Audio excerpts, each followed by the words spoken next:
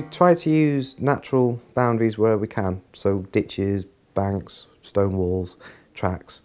But when we haven't got that, we usually go in with GPS equipment. A number of people, when they buy a wood, think about fencing the wood off, partly to sort of make it a more private place.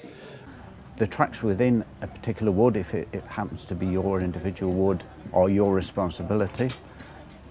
Access tracks which are shared with other woodland owners, maintenance is shared by all those who use them on a usage basis. Well, any of the tracks that are shared in the woodlands, the ownership of those tracks is retained by us at Woodlands, and we have what's called a fair usage policy, which just means that if you use the tracks and you damage them, that you'd be expected to make them good again. In England, there is no specific right to roam on the woods that we sell. People are clearly enabled and allowed to use public footpaths or public bridleways.